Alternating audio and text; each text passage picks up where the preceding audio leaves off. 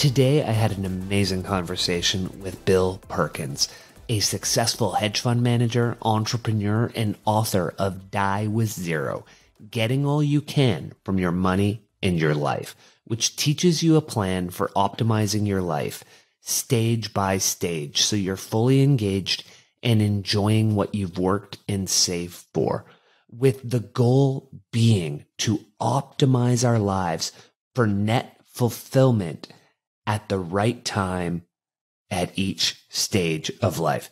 This conversation will change how you think about saving and retirement forever. I hope you enjoy it. Bill, welcome to the Growth Guide podcast. Before we start by diving into your book, Die with Zero, can you give the audience a brief introduction to yourself so they know your background and history before we start talking the book? Wow, thanks for having me. But being 54, that's all. Let me give you this super condensed version.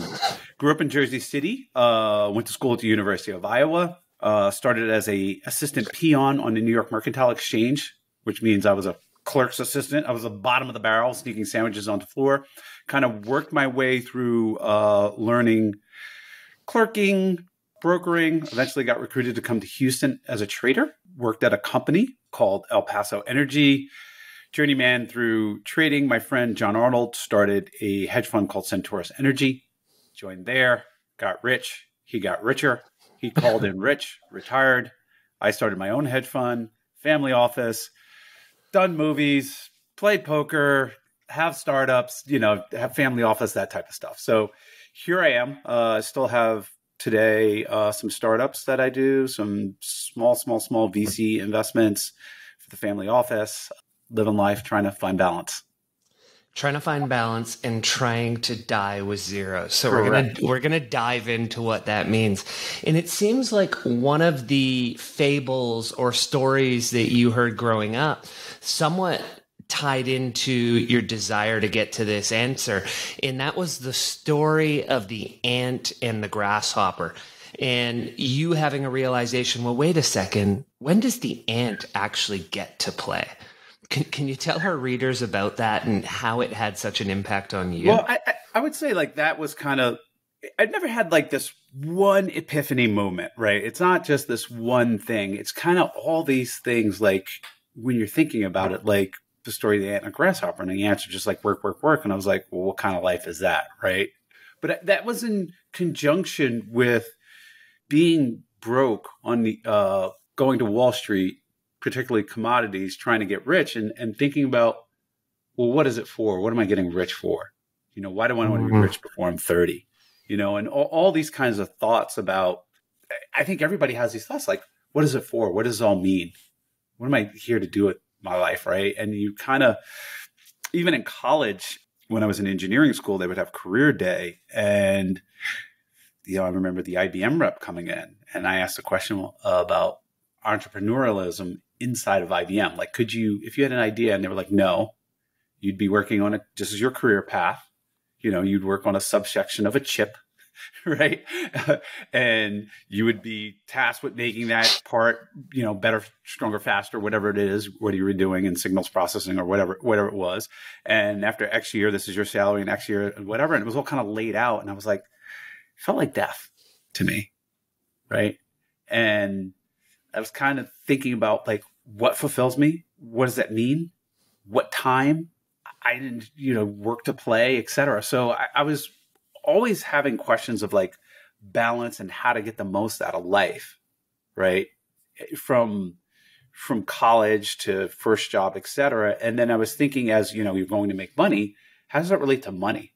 Like, well, what's the proper amount of money to have? What is enough? And I think the concept of enough didn't even come to me until I read the book, Your Money or Your Life. Very impactful, very, very impactful on my thought process. And when you look at that, the thing that you said jumped out at you in Your Money or Your Life, and we're fast forwarding, but we'll probably jump around a lot in our convo, was the idea of trading consumption for hours worked. So you'd start to look at it and say, well, wait a second, that's 2 hours of my life. I'm not doing that And then you took it a step further, which I loved. And there's a theme of your engineering mind really coming out throughout this book and the concepts you had, because you not only did it for money, which I've heard before, but you took it to calories. So Yeah. am I going to eat that cookie or not? Well, wait a second.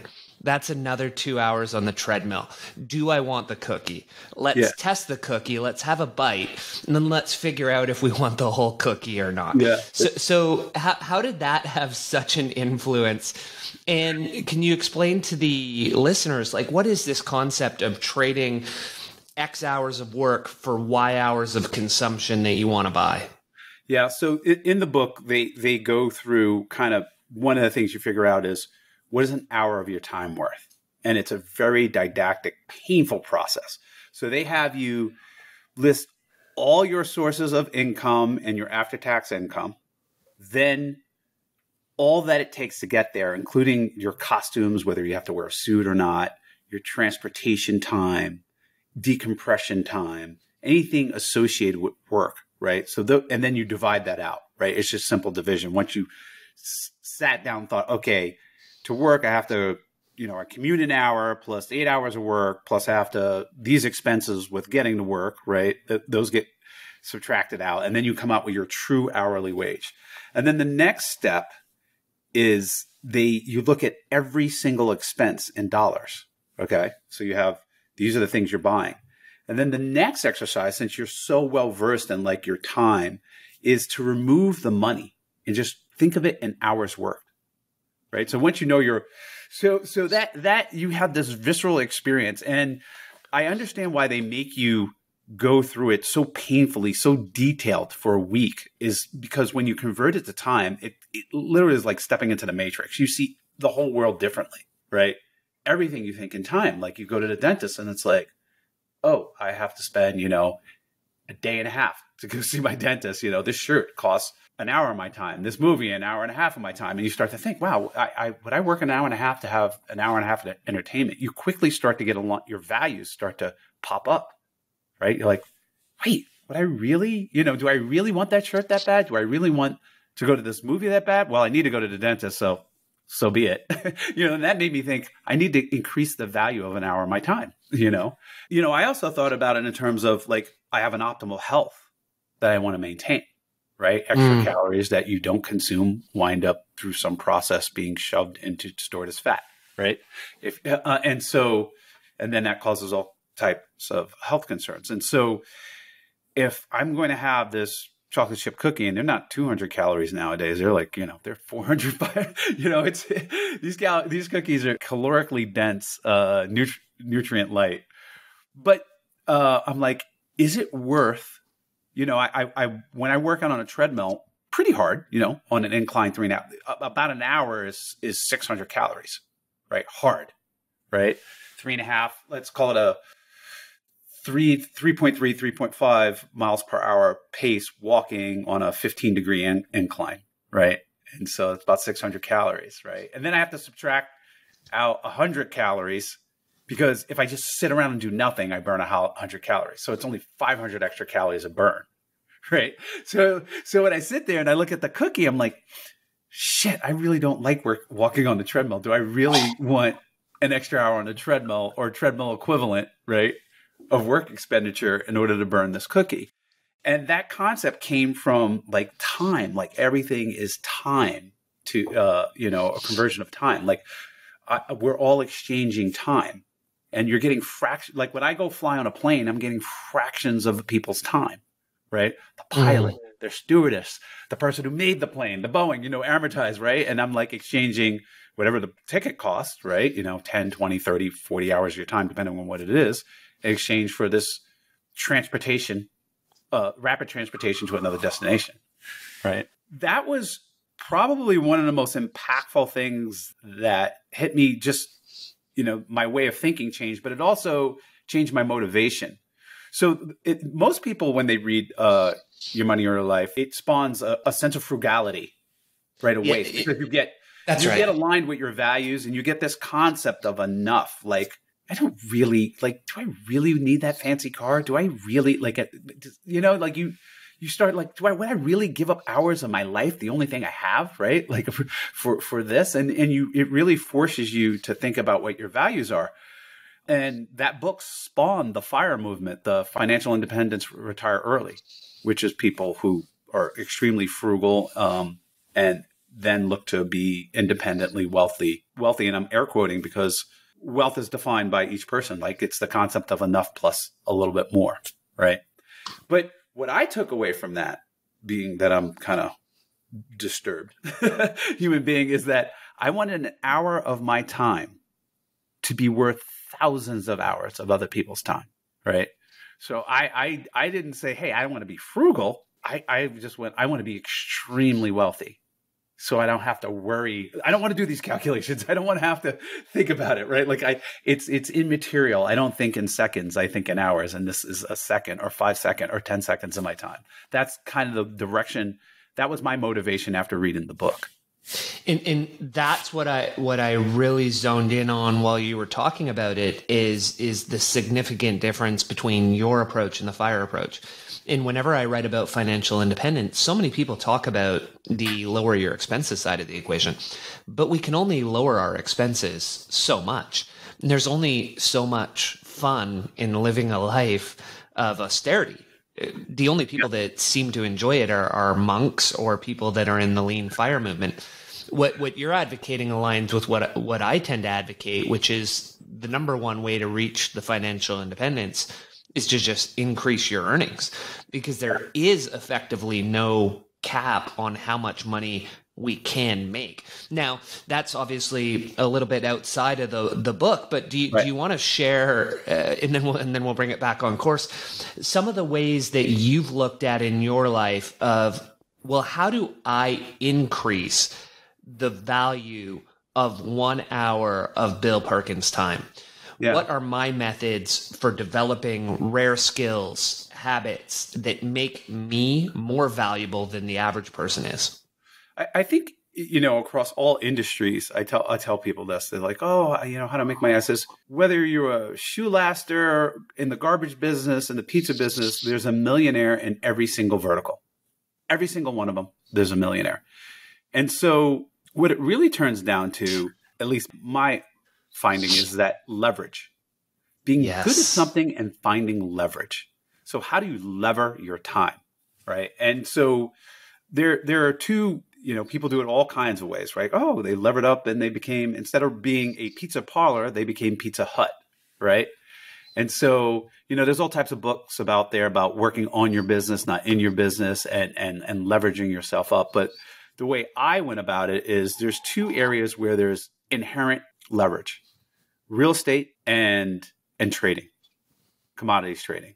You put down a 10% of the commodity value as a good faith deposit, right? So it comes with this leverage. And so a small change in the value of the commodity results in outsized percentage changes and gains, right? And so the same thing is in leverage. And why real estate is so popular amongst people to get wealthy, it's one of the few areas where the average person can get extreme leverage. Yeah. Sometimes people use their first time home buyer plus the 5% plus the match to have like 20-to-1 leverage on a house, rent it out, and then just keep rolling that leverage, right? And then the next thing you know, they have 10, 20, 30, 40 rental properties, some good cash flow, and they're doing then they're leveraging their experience and then putting out a video or a course, right? And they're re-leveraging themselves. Instead of teaching one class, right, where they can fit 30 people, they're like, I can teach the whole world, and go on the internet and using that leverage, right? And so being good at something, being right, and levering works well to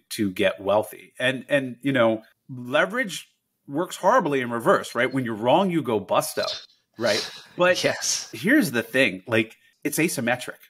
You don't die when you go busto. You get a job, right? And you go and you swing the bat again, right? You get a job and it sucks and maybe your ego is bruised, but you build up your cushion and you get to go at bat in the leverage game, right? But the rewards are ludicrous. They're unlimited, right? You can become a multi-billionaire, right? In playing the leverage game. And so for people who, their concept of enough is a very large lifestyle, a very expensive lifestyle.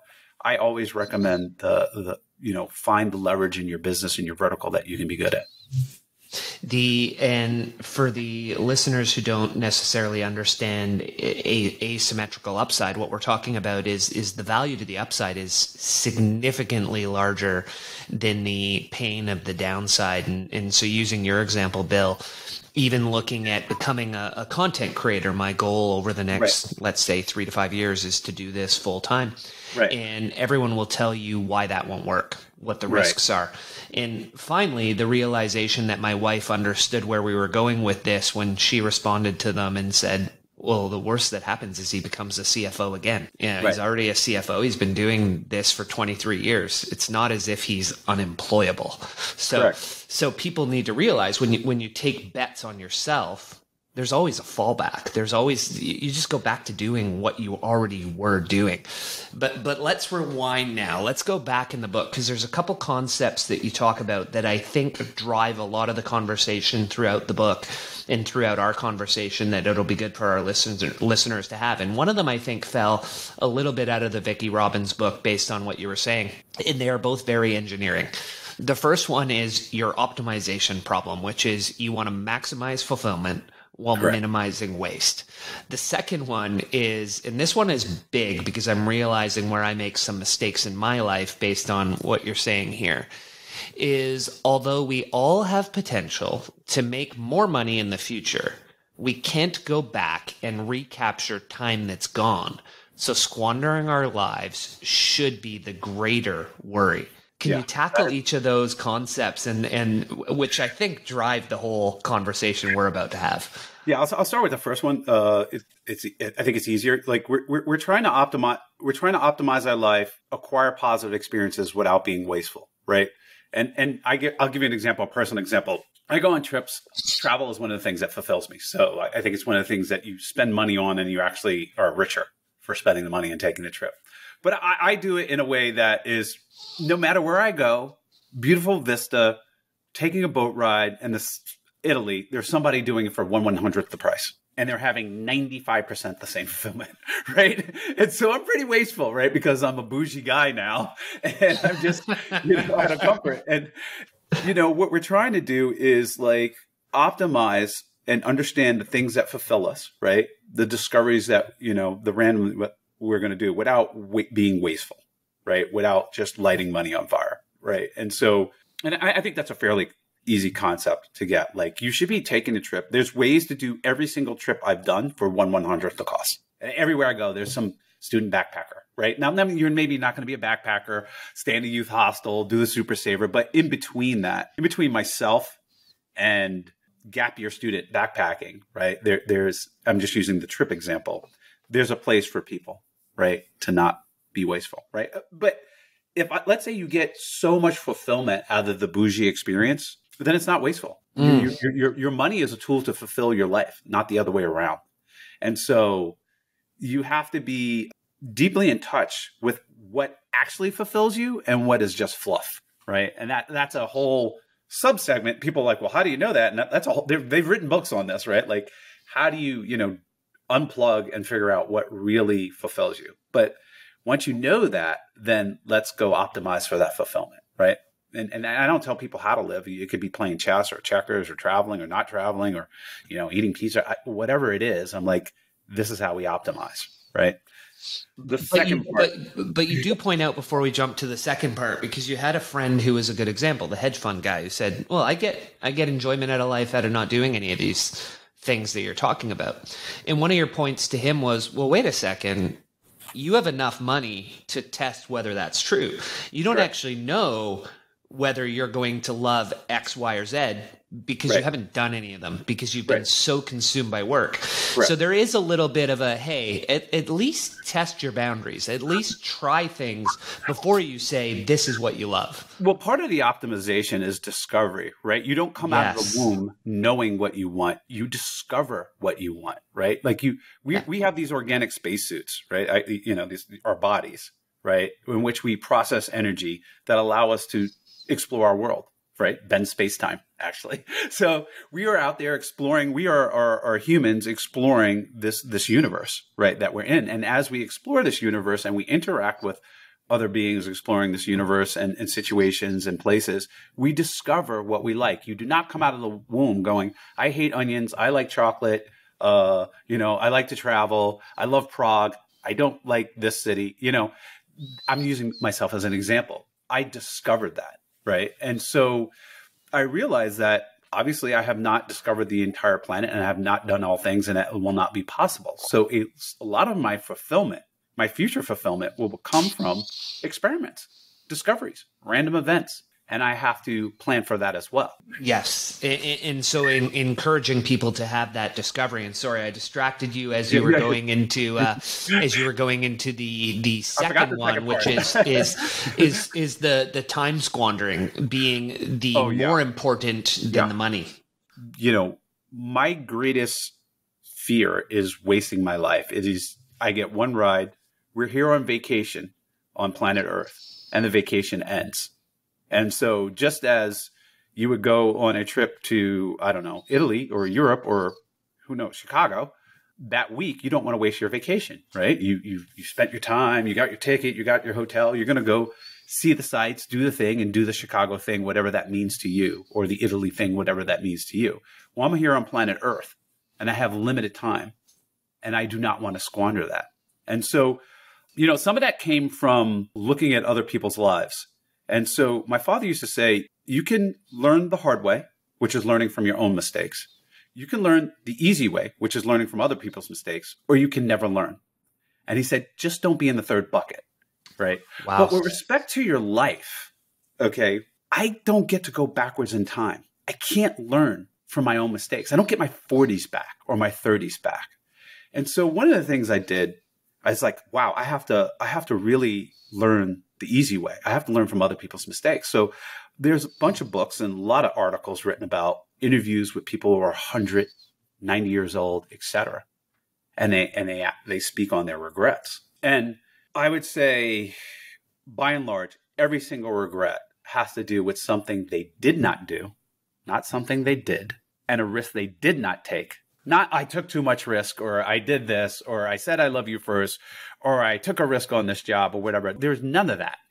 But I had a chance to go move away or whatever, but I was too scared or whatever, and I didn't do it, and I regret this. I didn't take this chance, or I didn't whatever, or some regret related to not being kind or forgiving. Those are basically the regrets in these centenarians that they interview, or people in their 90s. Took that to heart, right? Because I don't want to waste this one ride. I only get one vacation here. So I don't want to waste my vacation. And not only that, my body and the state of my physical health and my ability to enjoy this vacation changes with time. There's this forcing function of doing activities at certain times of your life because of the natural decay of our bodies, right? We reach mental peak at 28 and physical peak at 33. And from there, we're in plateau and decline. And so certain activities you get more fulfillment or more ability to do them at certain periods in your life.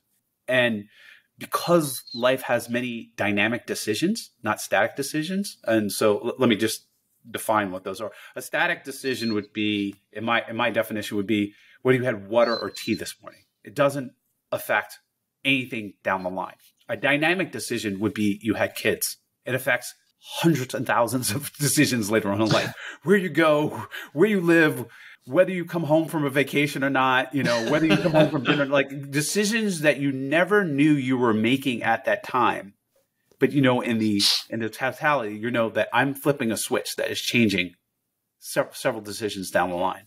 Getting married is a dynamic decision. But the biggest one, I think, is having kids. So there's dynamic decisions and there's static decisions. And because life is like Tetris, in order to get the high score, you got to get the order right, I tell people, right? If you're like, hey, you're in heaven and you're like, God goes, here are the bucket of experiences you can have on your vacation on planet Earth. You have 84 years, and you go, I want to do this, and I want to go to a strip club, and I want to go dancing, and I want to go climb Mount Kilimanjaro, and I want to have kids, and I want to get a degree, and I want to start a business, and then I want to blah, blah, blah, and you throw them all in there, right? All the numbers and everything.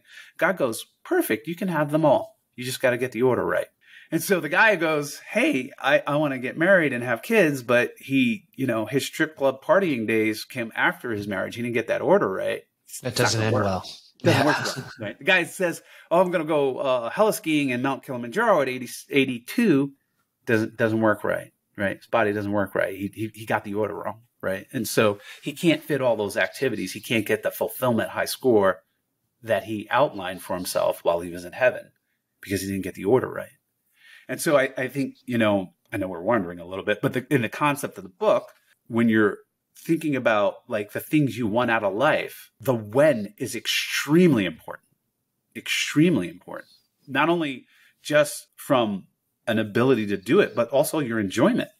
Like if you're like, hey, we're going to go to a club, we're going to rave all night, and we're going to do glow sticks, I'm like, that doesn't do it for me. 20 something years ago, I'd be like, let's go, let's go, I'm up all night. I got the energy, right? But even though I could do it, I just don't have the attitude or the liking to do it. So certain things fall out of flavor, And so when you look at that, it sounds, Bill, like a lot of this is the concept a lot of people write about, regret minimization frameworks, if you will. And so a lot of what we're talking about is minimizing our future regrets. And one of the ways you talked about doing it, as I think about it, is the idea of the time buckets. Correct. And so can you bring the listeners up to speed? It is a lot of what you were just talking about, which is what do I want to do? What order do I want to do it? But you had a very visual way of doing that across a timeline of our life. Right. So we think about, hey, in my 20s, in my 30s, in my 40s, in my 50s, what am I going to want to be doing? And how do I make sure that I live life in a way that allows me to do it? Which, and now brings you to that tangent of the three-pronged approach of time, money, age, and making sure, or health, and optimizing those to be able to do the time buckets when we get there. Right. So I'm going to throw that at you and see where we come up with. Yeah. So the whole book, the mental models, is basically a counterfactual regret minimization algorithm which solves for net fulfillment. So like just the broad strokes, right? If I can go technical or jargony, right? There are three variables: your wealth, your health, and your time. And what we're trying to maximize for is net fulfillment. And so these mental models are basically what if tree, right? To do counterfactual regret minimization to solve for max fulfillment. So when you play a chess computer, it's a counterfactual regret minimization algorithm to solve for checkmate, right? Not lose the game, right? I'm not solving for maximum health. I'm not solving for maximum wealth, not even maximum time. I'm solving for maximum fulfillment. And I'm using these variables and I'm looking how they change throughout time to keep, getting that high fulfillment score. So one of those things is you have to know, right, in order to do this, like what fulfills you, what activities fulfill you, and what order do they belong, right? So instead of having a bucket list where it's like, before I die, I'm going to do all these things, right? And people think it's like the movie The Bucket List, like, you're going to die in a year. Okay, let me run around the globe and do the things I always wanted to do. It doesn't work that way. That won't be the most fulfilling thing. I'd say from now to the grave, let's do 5-year increments. When it gets later, further out, you can do 10-year increments because it's pretty hard to predict, right? There's going to be a lot of things that you're going to discover that are going to show in the book, in those time buckets. We have one bucket. So let's say you're 30 to 35, 35 to 40, 40 to 45. What experiences and activities that you want to happen that belong there, right? That are going to fulfill you. And you can break them out into like, they could be intellectual, learning, spiritual, health, vacation, career, emotional. It could be anything, right? It could be all these lists. And you can say, well, I want to get married. I think I want to have my second kids. I want to see my granddaughter, my daughters go to school. I want to go to Jamaica. I would like to complete this. I want to get my PhD. And then you just keep going each period. In this period, these are the things. You're not going to know everything, right? This is something you're going to keep revisiting over time, right? Because a CFRM is always recursive. It just keeps going, right? Like when the computer, it makes a move, then you make another move. Whoop, we got another algo, right? So as time goes on, you're going to keep visiting this and updating it as you discover things and as things happen and as you discover things in the world, right? And so by doing that, you get an idea of, one, what your capital needs are. Some of these things will be free. Like, I want to call my mother X amount of times. I want to say I love you to my wife X amount of times, right? Like, some of these things will be free. And some of these things will be expensive. I want to, go to France and bike the Tour de France route, right? Or I want to go to Africa, or I want to do a charity mission, or et cetera, right? And then as you do it, you start to say, wait a minute, that doesn't fit here, right? This belongs here. Wait, why do I have this activity further out in life when my health is poor, when I would really rather enjoy this now, right? And have that. And so I've done that myself. One of the things I discovered that I didn't think I would like was training. And what I mean is riding on a train. And so I went on an Orient Express trip as my travel agent who tries to find interesting things that I might do. And I was like, I don't want to on a train. I hate riding a suit. There's going to be a bunch of strangers and you have to get dressed up to go in the bar car. This is going to be terrible, but whatever, I'm going to go. So I reluctantly go, invite 2 friends, and I fucking loved it. Loved it. I had the best time. I didn't mind the suit. You get to see things that you cannot see because there's no roads and the planes don't fly low enough. And there's all these towns. It's beautiful. It's relaxing. It was amazing.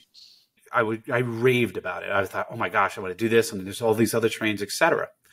And so my wife and I, at the time, my fiance, were like, oh, we should do this Peru. And then there's a whole train society. There's the Rovios in South Africa. You can take the train across Canada. And there's just, this is a thing. I didn't even know it was a thing. And there's this 7-star prefecture train that goes through Japan that a 7 prefecture train that goes to Japan. It's a 5-star train. I'm like, we have to do this. We have to do this. But one of the things we did, we're like, hey, we're going to do this Peru trip. We had a vacation coming up. We're like, we're going to take the train in Peru and it's going to go up and then it's going to Machu Picchu and then we'll go to Machu Picchu and we'll do this. And Lara goes to me, goes, we can train, meaning we can ride these trains till you're in your 80s, 70s. Yes. Shouldn't we be taking this trip that has more physical demands that, we're going to be walking to cities and we're going to be wake surfing and blah, blah, blah, the other things that fulfill me, and push the train trip further forward in life? And I was like, you're right. So we rearranged we rearranged it so I'm going to get the most fulfillment, because if I don't do the more physically demanding trip now, I can't do it later in my 80s, right? So I get more of both just by rearranging the order, right? And so that's what time bucketing your life does. It also allows you to make decisions like, hey, I'm saving money. I'm earning this return, and I'm going to dip into the memory dividends. Is it better to take 2 trips 10 years from now, 2 ski trips 10 years from now, or 1 ski trip now and have the associated memory dividends and conversation and adventure, etc., than saving and having 2 ski trips 10 years later in life? And depending on how old you are, that answer may be different, right? If I'm 65, it's 1 ski trip now, not 2. I'm like, now my knees can't even get that many runs in. But if I'm 20, it might be, maybe I'll save it and take 2 ski trips later. I'll have my stuff together. The women will like me better. You know what I mean? Like, I'll be more mature. I'll be able to handle it. Like, who knows? Who knows your reasons or your logic? Your reasons will be your reasons, and my reasons will be my reasons. But it helps you figure out, should I be having delayed gratification or should I be having gratification now? Is pushing gratification further into the future actually less gratification or no gratification? Oh, so there's 3 things I want to tackle in there with you. There's so much, Bill. So the first one, and you didn't necessarily talk about this in the book, but I believe I've heard it on another podcast. So when you were speaking in there, you talked about, for example, you have mental improvement, emotional, spiritual, physical, financial. And often we can get too caught up in only one of those. So for example, looking at you on the Zoom call, this will only be audio, but you're a physically fit guy. You've done well financially, but you've also balanced that with your love of travel and enjoying experiences. Whereas some people seem to they want to be the most fit triathlete or the most financially wealthy person, and they focus only in one bucket. How do you use these concepts of net fulfillment to say, well, wait a second, Don't optimize 100% in one. Use the Pareto principle as an example and get the 80% by putting X effort in Right. to each bucket. How do you look at that?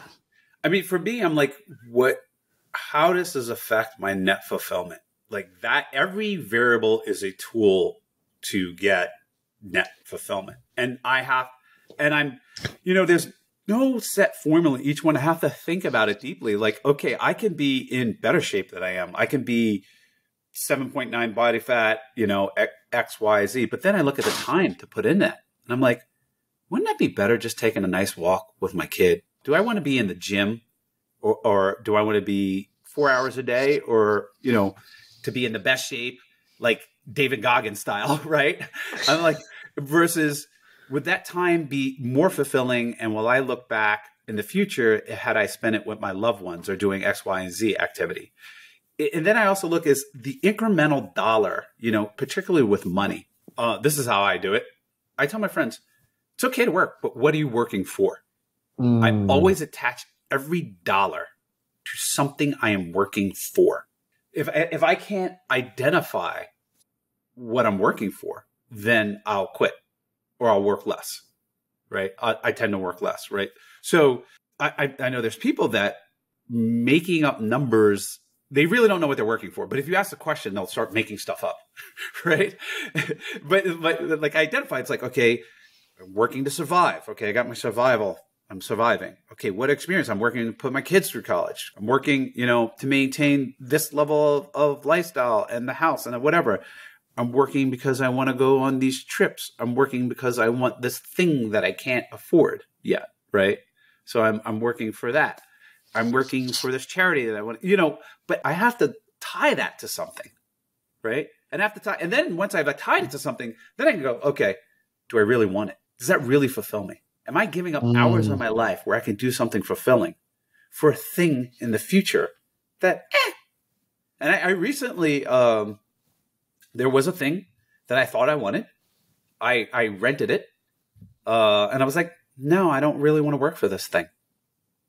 And it was kind of a relief. It's like, I don't have to make the money for this thing. It does not fulfill me. I'm wasting my time. I could either allocate the money I have to other things that fulfill me or donate them to charity or which is another form of fulfillment. It's another form of consumption or not work, and just use the time to, goof off, meditate, explore, read books, allocate my time more effectively. And so as I allocate my hours here on life, and part of it is to acquire capital to get the things that fulfill me. If I'm working for no fulfillment, that's a no right away, absolute no. And so then we get into this debate argument is that, which I get into with a lot of my friends who have been habituated about work. They're like, but work itself fulfills me. And so, and I get into this, I don't know, of the successful people, this is kind of like that heroin addict conversation that I have with them all the time. I'm like, look, I understand it. You're on heroin and you're fine. And I have a problem with your heroin addiction. You don't have a fun, you're having fun, or at least you think you're having fun. Right. And so because I love them and they're my close friends, I call bullshit on them. I think you have been habituated to this work. The other muscles, the fulfillment muscles of whatever they be, whether it be travel or reading books or interacting with friends or going to dinner, those have atrophied. And this work is destroying your life. So like a heroin addict is happy, but he's destroying his life. All the other parts of his life are falling apart in exchange for the heroin, right? And so what I have to do through this long argument and debate and insults and whatever is that you are similar to a heroin addict. These habits that you have formed to be good at your job have consumed you and atrophied every single other part of your life, and it's continuing, and you're wasting your life. Because we are very good at taking complex things and shifting them into default mode network, right? And the habit of work, right? Like we're very good at that. Like driving a car is pretty complex. Like you got to signal, and you got to do this and whatever, but eventually it just goes into default mode network.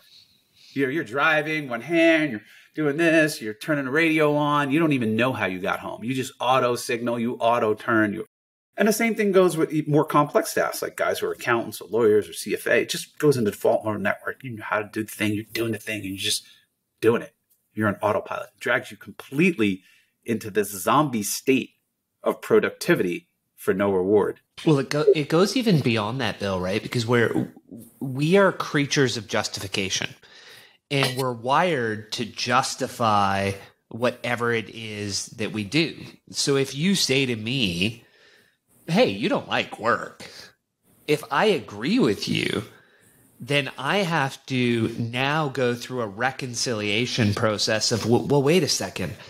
Why do I go into this building for 60 to 70 hours a week and what am I giving up my life for? I have to like it. If I don't like it, then I'm making a mistake. And I can't be making a mistake because I'm a smart, intelligent human.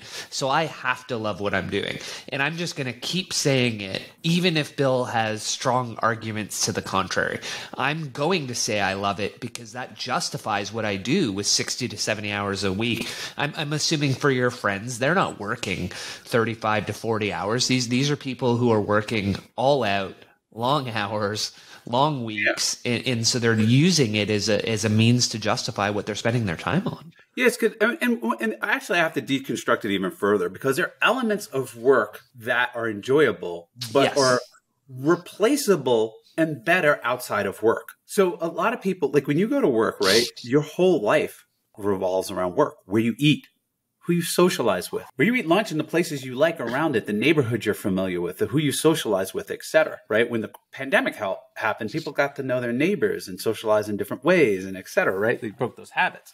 A lot of people are like, holy shit, I don't need work for this. Right? So people not only become dependent on work because of the habit they formed to be the rat and the cheese and the justification of that, but all their life, their social life and other things that they enjoy have become dependent on work. Now, you know, I've had this discussion with someone that says, but I like the people. And I was like, you can quit work and take those people on vacation and you see even more. There's nothing stopping you from interacting with those people many hours, right? Not with your, occasionally buried in the screen and the occasional whatever. Like you can take them out to dinner, you can take them out on trips, you can meet them all the time, right? Like you don't have to do that, right? And other things. Well, I like the mental stimulation. I'm like, you want some mental stimulation? The world has lots of puzzles that you can solve, right? That you can apply yourself, et cetera, right? But this is what they've been doing and this is the habit and it's hard to break those habits. And so, a lot of these conversations are not just, hey, a lot of the conversation is identifying what muscles they atrophy, your social muscle. You don't know how to meet anybody unless it comes to work. You don't know how to pick a restaurant unless it's, you know what I mean? Like eat a lunch unless it's around work. Like, or, and I'm saying, where you drive, the route you drive is, all these things, right? Like you don't know your neighbors. You don't know how to solve any other puzzle because you haven't solved any other puzzles. You just don't even attempt because you're so obsessed with the work puzzle, right? You can apply your difference engine, your AI carbon-based supercomputer to all these other puzzles that you can have a massive impact on, or just for fun, just because learning is fun, right? And so that's a long conversation that I've had with people, just kind of like, oh, it takes a while to go, oh yeah, you get it. And then, habits are hard to break, right? And so I've had them and it has taken time for people to kind of break away. Like, yeah, I need to start. They have started breaking away. They have started exploring and building up those other muscles, right? Those other social muscles, those other puzzles to solve, the adventure muscle, the travel muscle, right? Like nobody at 17 or 21 was like, this is what I want to be doing. I want to be in a room for 60 hours, like really getting to the nitty gritty of the thing to make $1 to never spend it. Like nobody was thinking that in the beginning, right? Yeah. But at the beginning, the dollars had a purpose. Somehow in the middle, the dollars have no purpose except for themselves. Oh. Thanks for listening. If you enjoy what you're hearing so far and want me to be able to get your favorite guests on this show, please do me a quick favor. Subscribe to the show and leave me a rating. The 30 seconds of your time will mean a ton to me. So one of the things you talk about with these people, I'm assuming, and you brought up earlier, is this idea of investing in the experiences themselves. And then you mentioned it, but we didn't dive into it, was the concept of memory dividends. Can you share what you mean by that? Because that really starts to unfold and compound over our life. I thought that was a beautiful example that you gave. So when you have an experience, there's the consumption of experience itself, right? You go on a first date and you go to the movies, right? And you have a first kiss. I'm just using this as an example. And that was great and it was enjoyable. But you also, and you get fulfillment from that. But you also get fulfillment for every time you recall that experience and discuss it. You tell the story. How did you meet? Oh, we met and, we bumped into each other on the train station. He knocked my, clothes, whatever. You tell the thing and he invited me to dinner to take it out, whatever. And we had a whatever kiss. And then, oh, that's a great story, whatever. And then, you're getting fulfillment from that original experience. Every time, later on you get married, like, remember when we first met, and every time you recall that, you get a little bit of the joy and fulfillment of the original experience, right? Ask anybody who's hit a game-winning home run, went to high school or any kind of event. And we also get memory dividends just in a mundane way. Like when you walk up to a door, you're never like, what is this thing protruding with a handle in that shape? You're like, oh, it's a door. You open the door and you're able to go through the door, right? That's part of the memory dividend, right? Just having that functionality. And that gives you fulfillment. So, because you're able to go through doors. And so when we, if the purpose of money is to have fulfillment, right? And you're attaching the money to drive your fulfillment, we have to consider that when we invest in an experience, the dividends that are paid out over time versus investing in, let's say, a money market in order to buy a future experience, what interest rate that will pay, right? It's the same thing. Right. The money is there to be consumed and drive your fulfillment. And so we're solving for net fulfillment. And so when you save, what you're saying is that the future consumption of an experience is greater than the current consumption plus the memory dividends. Okay. Right. Right. So that rate, and so, I entered this concept called your own personal interest rate. Right. And so you're like, okay, I'm 25 years old. My future consumption of these experiences and the market rate is greater than just having this one experience now. But as time goes on, the future consumption of experiences are not as valuable or not as fulfilling as the current consumption of experience plus the associated memory dividends. And memory dividends, they compound. They're actually radioactive, right? Like when you go to dinner with somebody and you have a conversation, a significant portion of the conversation of things that have happened and experiences you have had, right? If you ever get a group of friends together, how much do they talk about the old days or the thing that happened, or we threw Tom in the water and remember this happened and the shark came and we barely survived, whatever. I'm just making this up, right? Like, remember in college or remember this. And, some of my friends, I hear the same stories 30, 40, 50, 60, 70, 80, 100 times, and each time, a little bit of enjoyment, a little bit of the memory dividend. And I'm like, wow, man, that trip, that experience really paid off. Like it's really kicking out dividends. Like what a great investment, right? I'm glad I didn't go, let's not go do that and save that for 10 years now. We'll do another trip, right? I'm glad that money is converted into that experience and those memory dividends because it's driving a metric fuck ton of fulfillment, right? Of dividends and fulfillment, right? And so I'm like, what a great investment. And so, one of the things I say in the book and I tell people is like, invest in it. Just like Warren Buffett says, when's the time to invest? Invest early. Now, right? Invest early, invest early, invest early. I say invest in experiences and your fulfillment early in order to get the maximum out of the memory dividends. And I want to tie that to something you talked about early in the conversation, which was early in your career, actually, when you were excited that you'd saved $1,000 and your boss told you were an idiot because you weren't using the concept of consumption smoothing, which is the exact opposite of almost anything you read in the FIRE world. Right? Which is start saving early, save as much as you can, invest.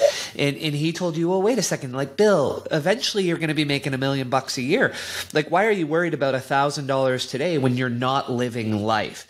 And why this jumped out at me is I was that guy, right? I grew up with no money, started as an accountant, started at 36 grand, then it was 41, then it was 46. It just went up 20% a year every year for the last 21 years roughly. But I never thought to say, let's borrow from future Clint to do cool shit today. And so I didn't start traveling the world until I was probably mid 30s. And then I realized I love nothing more, nor does my wife, who was with me on that entire journey. Right. So we scrimped for 16 years and then realized we love nothing more than seeing cities throughout the world. And now we want to do it the rest of our lives, but we wasted 16 years and we could have just been consumption smoothing. Correct. So what is consumption smoothing and why should a lot more young people be doing it? Oh, yeah. It's so, like I think you said it perfectly, is that, you're going to have times, assuming for most people, their income is going to increase over time. And so the mistake I was making, and a lot of people make, is we borrow from our poor selves to give to our future richer selves, right? That was saving, right? And what you want to try and do is equilibrate your income over the lifespan of your life in order to get the most out of it, right? I add in my book another adjustment, which is, your health and your ability to consume experiences. So you're not completely equilibrating so it's equal each year. You're like, hey, most of my consumption of experiences that cost money, if we just use the physical capability, our attitude, our lung capacity, etc., is going to happen between, our adult lives from 20 to say 55, right? And then it starts really tapering down. I throw out that number because, I'm using American numbers. I mean, it's your biological age, your health age, not your numerical age, right? Like some people are 30 who are really like 55, and some people are 55 who are really 40, or 44. So what we're trying not to do is borrow from our poorer selves and give to our richer selves, right? We're trying to take money from our future richer selves and give to our poorer selves. And so that we can have the experiences that belong in our 20s, right? That don't necessarily transfer well into our 30s or 40s, right? And depending on who you are and what you like, that's going to be something different for everybody, right? Mm-hmm. Like I use the wakeboarding. My last wakeboarding experience for the rest of my life was when I was 50. Okay. Because of back and my, injuries and just the speed at which you travel wakeboarding. Now I wake surf. And so I recall sitting on a beach and my friends were like, we're going to go wakeboarding. It was on my 50th birthday. And I said, no, I'm going to hang out here and loaf and, do whatever. And then I thought about it again. I said, wait a minute. If I don't go wakeboarding now in this setting, when am I ever going to go wakeboarding again, given the status of my back and my age, etc.? So I decided to get up and go wakeboarding with them. And that was my last wakeboarding day. I actually got to jump the wake, did a nice trick, and that was it. And then now I live off the memory dividends associated, and now I'm a wake surfer, and that's it. But let's say that costs money. There was money trips. Like if I didn't spend my wakeboarding dollars then, I'm never getting to spend them later, right? And so when you're younger, when we're like consumption smoothing and you're in your 20s, there are certain activities that are best fit in your 20s. Like, I don't know, traveling around Europe in a youth hostel and backpacking, et cetera, right? It's probably, for me, that would be better in my 20s and not in my 30s, right? And so I'm like, I don't have the money. I don't want to spend the money. It's too tight. I don't want to do X, Y, and Z. Had I been smarter at that time, I would have been like, hey, why don't you borrow from your future richer self? Why don't you borrow from your future richer self? Like, yeah, that's a good idea. Let's borrow from that guy. What does he need? $1,000 means nothing to that guy. Let's borrow from him, take the 1,000 and go make the trip, right? And that's kind of the idea, right? Just breaking it down simply. It's like there's this future richer guy that we can borrow from that makes our total life fulfillment, all of us, happier. So, right? so I'm going to try to use that with using something you talked about earlier and see if we can walk through an example with you. So we have two boys, 14 and 11.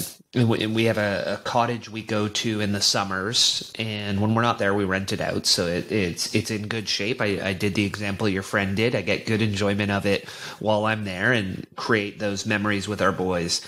And I make an argument with my wife. I think we should invest in a boat for when we're up there. And she says, well, that makes no sense. Why would we take on debt now for a boat? Only buy a boat if we have the cash for it. And then I think, but by the time that happens, the boys won't be there with us. They won't get that enjoyment. But I go back to your idea where you said you rented something to test out the theory. So should I say, hey, why don't we rent a boat for 2 weeks next time we're up there and just see what the experience is with the boys every day, the smiles on their faces, the memories we create. And then next year we make a decision on whether that is the right investment to create net fulfillment in our lives and the lives of our boys, because it's only at this stage partially about us. It's also got to be partially about them. Yeah, I'm so biased in this example. It's crazy. So I lived in St. Thomas, and I always tell people, get the boat. One of the most fulfilling things I've ever done is buy the boat. It is the ultimate memory maker, social thing you're going to do. Most enjoyable memories. I wouldn't trade those for anything. I've gotten so much enjoyment. So let me try and remove my bias out of there on the boat. I definitely think that's the correct thing to do is you're like, I'm trying to explore without being wasteful. I'm going to rent and see, does this produce the experiences that belong in this bucket that we want to have? Do we have enjoyment? Do we use it enough? Do X, Y, and Z? I tend to think you're going to rent the boat. You're going to have the absolute time of your life with your kids, irreplaceable moments that your future selves will be like, thank fucking God we got the boat. Excuse my French. But that's me. I'm a biased guy, who experience and I will say that every person who's come to St. Thomas, I said, listen, islands are great, but when you have your own dinghy, even just a dinghy scooting around the islands, it completely changes the experience. Completely, it opens the world up. Your exploration, your fun, your goofing off, your social, inviting friends on that will produce memory dividends that are just outstanding. That you would never, you would give up your right arm to never give those memories up, right? To keep them. And so I'm too biased, but I say you're doing the process of what you're doing, what you're going about it. I think that is correct. Right? You're tasting the cookie before you eat the whole cookie. Leslie, when you're editing this, Bill is absolutely right. We should probably talk to Aveen about the boat he wants to sell us and maybe test run it for a summer at a price. So factor this in while you're editing the show. My wife edits, so this will be very, very good for that. You're basically for that conversation, Bill. You're like, hey, is this cookie worth an hour on the treadmill? Like you guys are like, well, we're going to have to work this. This takes this many hours of our life to make this money to get a boat. Do we really want to exchange it for this fulfillment? And I think when you test it, you'll come to the answer yes. But your process is 100% correct. Well, the thing that jumps out at me, and there's a couple graphs I've seen where they show our time with our children and how we get to the age of 19 and we've spent 95% of the time we will with them for the rest of their lives already. And then the last 5% is 19 and above. And it makes me think, well, my oldest is 14 and a half. I've only got 4.5 years with this guy. Like, I want those 4.5 years to be the best 4.5 years we can ever have. And I know that can change if we have money because we can do annual family trips and things, right. but maximizing that time to 19. It's also like you're taking it one-sided. Like, you're also looking at it from a standpoint that your kid even wants to be around you. I mean, he's going to have a girlfriend and trips and buddies and his own adventure that he wants to go live. So you may have all the money in the world, but they have their own adventure that they want to live that probably does not include you. That's true. That's true. And also you're using the biggest term, like 4.5 years. I would use the smaller terms. You have 4 summers. Oh, Dagger to the heart, Bill. I mean, like I'm getting emotional now. maybe 3. I don't know what year. You know what year is 14 is freshman, right? So he's in grade 9, or in the America we say the 9th grade. Yeah. So he's only got 3 summers. Yeah. So you have 3 summers, and some of that might be camp or with other friends or in another trip. Like you have 3-4 trips like this left. Maybe there's other breaks, etc. So I would use the correct unit, because you're like, 4.5 years. I'm like, yeah, that's 3 summers, 3 trips. We talk about we just talked about it. It's like, wow, we get 2 more spring breaks with our daughters, and on these spring breaks, they want to interact with their friends. Like we get like a day or 2 out of that spring break. So I get, like, really, if you think about it, like I get 6 days. I get 6 days over the next X years related to spring break. Summer, it's like I got to force them to be, different kids are different with different families, but like, they become their own independent person, and mom and dad aren't that cool anymore, and their friends are, et cetera. And, maybe your kids are attached at the hip and they want to hang out with you all the time. But, the typical American experience is your kids don't want to know you at 15, it's like forced interactions. So like, if you can get something cool like a boat and get those experiences in, I'm like, for God's sakes, do not miss that opportunity, whatever you do. Okay, I'm sold. And that ties to the next concept. The next rule you have is the title of the book. And I have to admit, it scares the crap out of me. Growing up without much money, I've spent a lot of my time trying to amass a certain amount of wealth, and I have goals to like get that number to a certain point. But then you say, well, why? Like, you should be dying with 0, so you know that you didn't waste 1 iota. And the idea that I can outspend my net worth, which ties a bit to Rule 4 as well, is it just scares me that it could run out, right? Which is one of the biggest things that people raise with you about their fear on this journey. And you have this concept of the 3 R's. Like, how do I overcome that fear and get that willingness to let go of the big nut or chest of wealth, Scrooge McDuck vault that I'm trying to build? Yeah, well, the 3 R's are random people, random date and time, random amount, in terms of leaving money to your kids. And I talk about the deliberate giving to kids. But this fear, fear is hard to overcome. What I try and do is mitigate that fears in the most efficient way, right? And so a lot of people basically are trying to act as their own insurance agent by wasting their lives accumulating capital and be like, okay, I'm insuring against X bad things and running out of money, right? And, I try and say, well, let's think rationally about it. Like, how much you're going to spend? What are the experiences you want to have? If you're worried about running out of money, let's buy an annuity. Let's think of the insurance product that's out there that's better than you being your own insurance agent. So for every risk that's out there, generally there's an insurance product, right? There's long-term care insurance. People are like, what if I, need help or whatever? I was like, it's actually very cheap. If you buy long-term care insurance, you're 20, 30, 40, it's very cheap. Okay. Much cheaper than you wasting your life. Okay. If you're worried about outliving, like what if I live to 110? You can buy an annuity. It's much cheaper than you wasting your life, right? The edge, they're making 6% or 5%. It's nothing compared to you who are, not an actuarial, don't have the law of large numbers, don't have a whole bunch of customers and all these, whatever. The edge they're extracting from that product is teeny relative to you wasting your life and not renting a boat and going with your kids. Right. And having that fulfillment moment. Right. And so what I try and do is, because fear, I'm not going to tell people, I'm never going to convince people not to be afraid. But what I can do is help them mitigate the fear in the most optimal way. Right. I can't take people and like I did with my daughters, they're like, they could swim, but they were scared to swim in the deep end. I was like, why? You're still going to swim. Well, it's deep. Well, you're be on the top of the water. You can still swim. No amount of logic was going to get them over their fear until I just threw them in the deep end and they started swimming around and they're like, oh, okay. Right.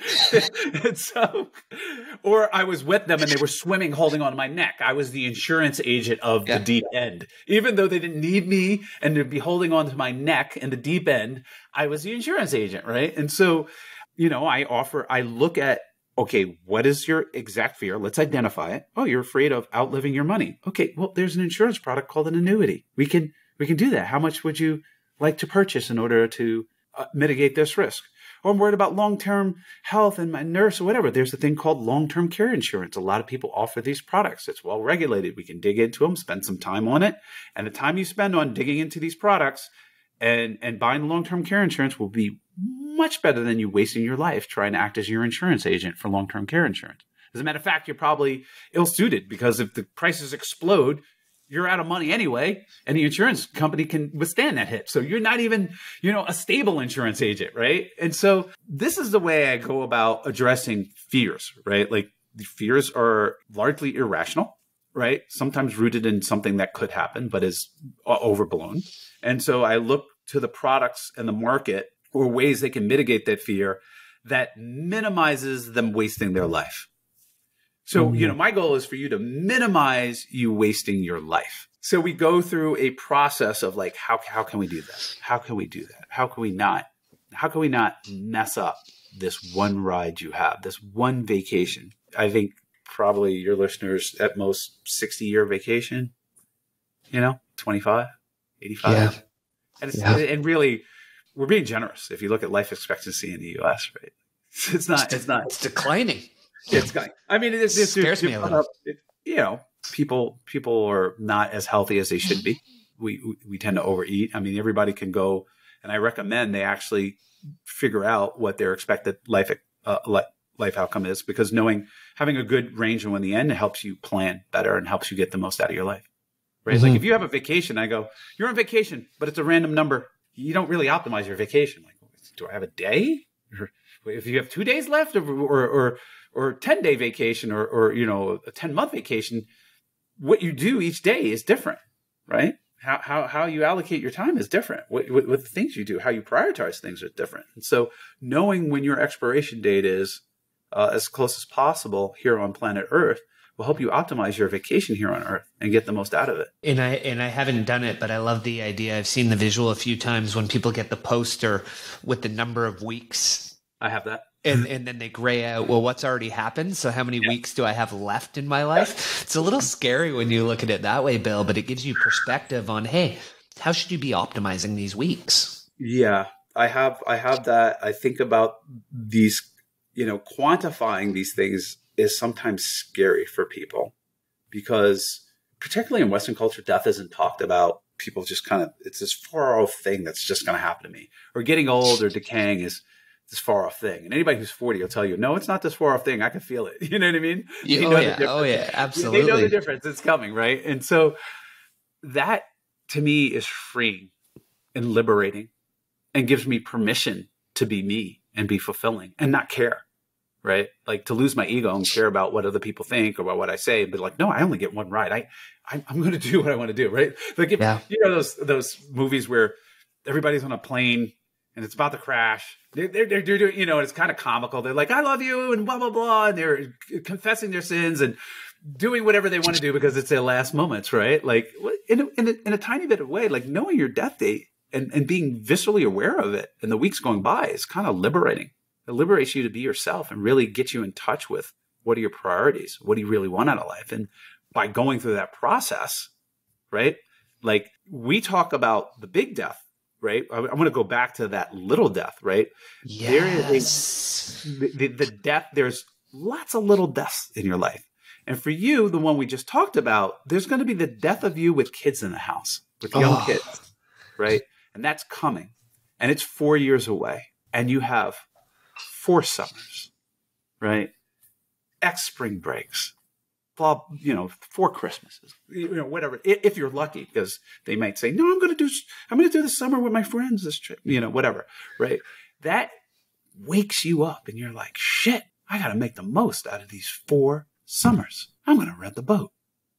I'm going to try my best. I'm going to do my best to make the most out of this period. And then there's, that happened to you with the young kids, and that's going to be with you. You were CFA, and now I'm the podcast you, and then the future. You have all these little deaths, right? These periods come and go, and then there's the big death. Like there is no future experiences here on planet Earth, and so realizing that's what time bucketing does. Is like realizing like I need to maximize and make the most of this segment right? Like kind of calculus. We're going to calculus, like the integral, right? Like I need to make the most of this time period. And these are the experiences that belong here. And I have two kids that actually kind of want to hang out with me still. And, or at least a little bit, and I get to go on vacation. They have to go with me, with them. And I get to spend time and enjoy them at this time period in life. Like that wakes you up and you are going to do your best to make the most of it. And just as that happens in the little deaths, even with the big death, like I have this period left and I'm going to do my best to get the most fulfillment out of it. And I think that wakes people up out of autopilot, out of just, hey, I'm just going to maximize for wealth. I'm going to throw my life away to maximize for the biggest number, which a lot of people do.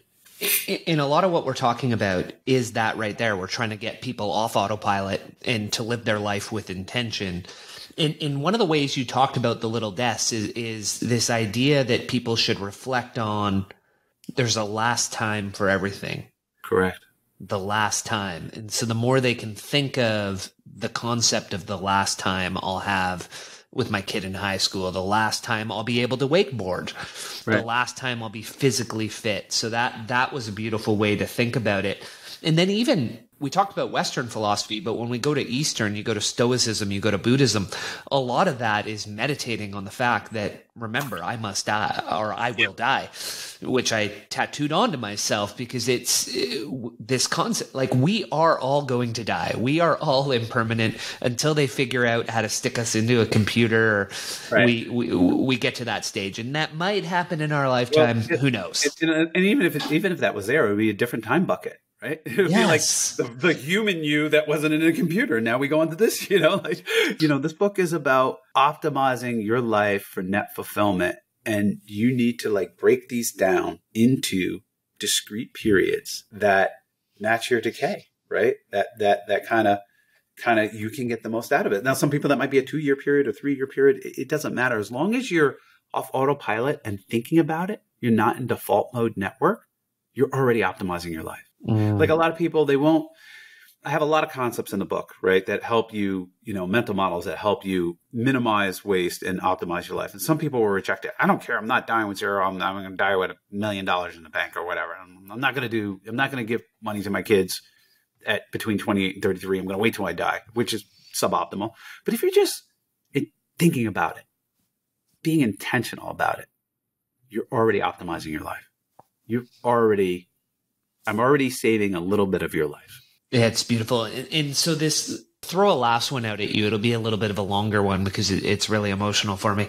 And then we'll fire the final 4 at you. So you talk about in the book the idea of the cats in the cradle, which for a lot of dads is such an emotional song. And it reminds me, my oldest was about 8 or 9 years old. Stop looking me in the eye. Stop saying I love you. We said I love you to each other every single night of his life up until then. And it wasn't until I said to him, hey, I've been noticing, you're not looking at me. You're not saying I love you. Is this because I work too much? And he said, yeah, you're not here. And it up until that age, as a father, you're their hero just for being their father. But then all of a sudden they hit an age where you're only their hero if you're in their life. And I'd been sacrificing wealth, accumulation, and desire ahead of my kids. And you talk about in the book, you say, I do believe firmly your real legacy for your kids consists of the experiences you've shared with your children, especially when they're growing up, the lessons and other memories you've imparted to them.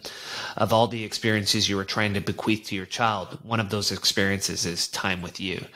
So that resonated because of the past. And also one of the goals I have is to become a solopreneur and to spend the last years of their high school with them. Can we talk about your experience with your kids and why you think this one is so important to the people that are listening who are parents and who are chasing possibly the wrong things when their children aren't getting the full benefit of them? So I'll start with the macro model and I'll go into my own personal experience. So going back to money as a tool for your own fulfillment, right? Your money, your time, your money, that's a tool for fulfillment. And one of the things that fulfill you is time with your kids, but also one of the things that fulfill your kids is time with you. So a lot of people are like, I'm working hard and it's for my children and I'm going to give them money. And that money, they would take that money and they would convert it into experiences that fulfill them. Right. But one of the experiences that they want to have is time with you. So by actually going out to work for more money to give it to them, you're actually giving them less fulfillment and less of what they want, the experiences they want to have. Right. There's a balance, but if you pass away, you can't do this up until infinity. If you pass away, they would probably give a significant portion of the money that you left them, or when you give them at 30, if you do it optimal, left them for more time with you when they were 14, 15, 16, whatever age it is, right? They say, I don't want the money. I want the time. I don't want the money. I want the time that you use to convert that into money. Let's rewind that back. Hey, God, can I give you the money and rewind the clock back? You can't do that. So you have to think about that, right?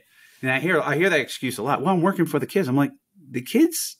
Are you really working for the kids? Are you really thinking about the experiences they want to have? Like, particularly people that have already covered the school and et cetera, right? They don't want the house. They don't want the extra foof. They want this experience, right? And their balance. And I can't speak for everyone or whatever. Some kids, I hate them. I don't want to be around. Right? I don't really like my dad. I think this is just something to consider. And so this is something that hit me hard later. And I realized, in the book, I talk about watching Pooh movies with my daughter and how I really loved it. And till my daughter said, that's a baby movie. I don't want to watch that movie anymore. Right? Like, I missed that time. Right? Maybe I shouldn't have been out playing poker with the boys. Maybe I should have been home watching Pooh movies or reading books with my kids, that I didn't properly allocate the time, right? I can play poker until 90, right? There's old guys at the table that are, on their deathbed playing poker, right? But I don't get to read books or watch Pooh movies with my kids, right? So I did a suboptimal job of allocating my time and time bucketing, right? And this is before I had the concept of time bucketing, right? This is why that concept comes out, right? And so I am not the Dalai Lama of being off autopilot. I wrote this book for me. I had all these thoughts and ideas, not in an organized format, right? But these concepts that I wanted to save my own life, right? Like, my fear is wasting my own life. And this helps me snap out of autopilot. And I have now a spouse that keeps me accountable. Like, hey, wake up! You're on autopilot. You're an NPC, non-playable character mode. Right? Like, let's get back on. Let's get back to intention. What do we really want to be doing here? What do we want out of this period of our life? What experiences should we be having? And so that was one of the things that is my experience, and I do it all the time. Like, am I going to do this with my kids, or am I going on this trip? I mean, it's a constant question, and I'll never get it perfectly right, right? But I do believe by being intentional, thinking about it, I am minimizing waste and I'm getting it, less wrong. I'm getting it less wrong, right? Like, I'm getting it less wrong.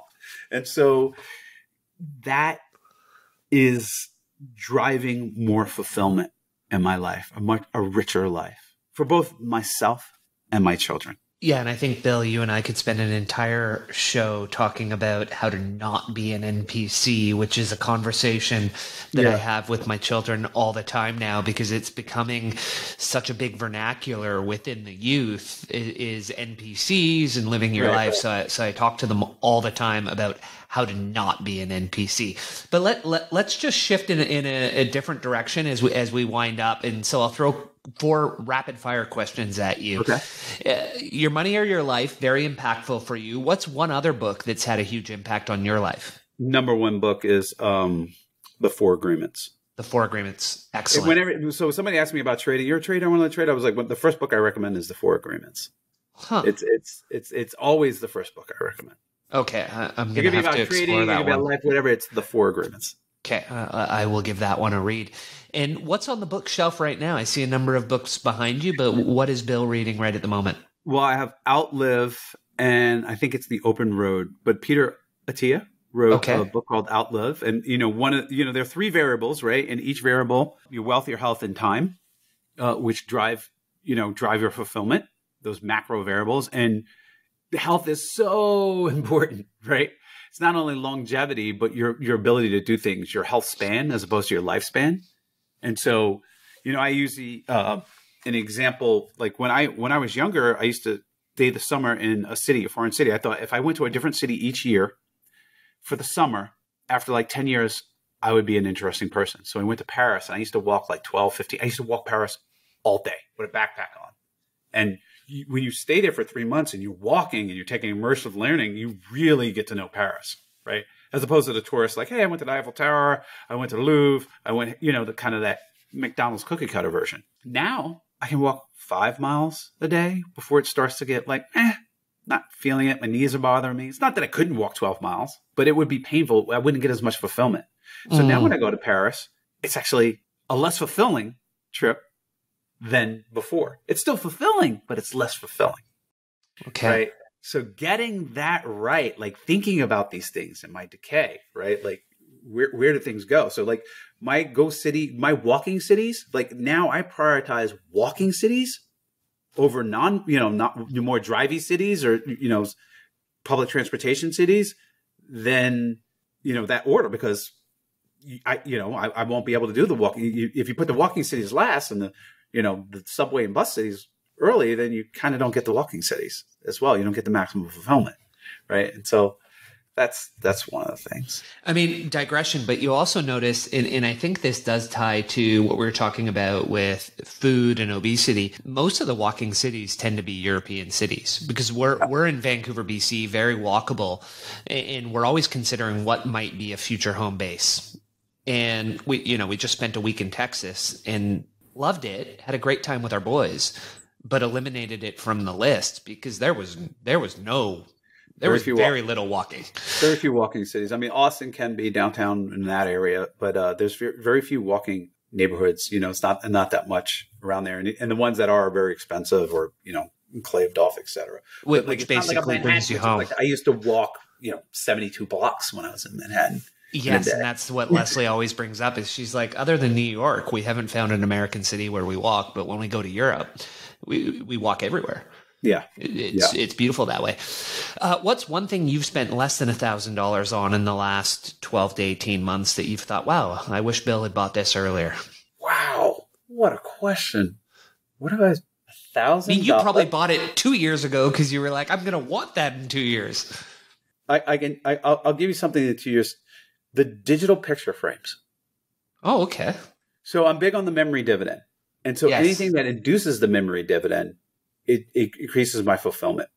So today, when I got up, was getting dressed, this funny picture popped up. We have a couple. We have one for our wedding, and that's just that. One are just friends and goofing off. And there was this picture that like from 7 years ago with my then girl I was dating, who's now my wife, goofing off on her birthday party, et cetera. And I chatted in a group and brought it up, and it was like, look at this crazy picture. And they're like laughing and look how young, and it sparked a conversation. And that to me I was like, wow, I wish I had that earlier. Oh, beautiful. I love it. And because this show is about growth, what's one habit, mindset shift, behavior change you've made in your life that's had an oversized impact for you? Well, I wrote the whole book to do it. I think the habit of thinking when is the best time for an activity, but I think that's almost a cop out because I think there's a better habit I have. It's probably going to be health related. I think putting the phone in the bathroom when you go to sleep at night or away from you so you cannot reach it. That is probably some of the best habits. I mean, it's going to sound like kind of crazy. Like, wait, what did he just say? But sleep is so important, and I am a constant diddle on the phone guy in the bed. Yes. And if the phone is there, I will think of something and then I will grab the phone. Then I won't go to sleep. And then I have 5 hours of sleep and then I'm miserable the next day, etc.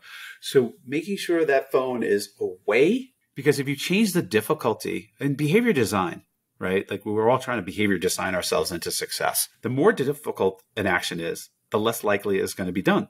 Consequently, the more easy it is, it'll just happen. Just put a bag of chips out. It'll be in your pantry, but if you open and put in chips, you'll start eating the chips. If it's in the pantry, you won't eat it. You would have made a decision to go to the pantry. And if it's not in your house, you won't eat them at all, right? Like you won't, I'm not going to drive to the store, even though driving to the store is not that big of a deal, right? And so the same thing happens, like small changes in difficulty lead to drastic changes in behavior. And we can use that to our advantage to stop unwanted behaviors or induce behaviors that we enjoy. Could have said putting the Peloton in my house. Massive change in behavior. I don't have an excuse like, oh, it's raining, there's a lot of traffic or whatever. It's like, nope, no excuse. It's right there. Go get on it. That small change in difficulty, big change in results. Moving the phone. So I think things like that are, me thinking about how am I going to take motivation out of it and just behavior design around? Yes. So I try. Absolutely. Motivation goes up and down, up and up and down. But if I can change the difficulty back and forth, I can really change what my behavior will be and design for success. Oh, I love that one. And Bill, as we wind up, we went pretty wide, we went pretty deep on some of these things. Are there any final thoughts that we missed that you want to leave people with? I would say, we've been talking about them, but I would really think about the fact that you have one life and one ride. And no matter how you want to live your life, make sure you're thinking about it and you're off autopilot.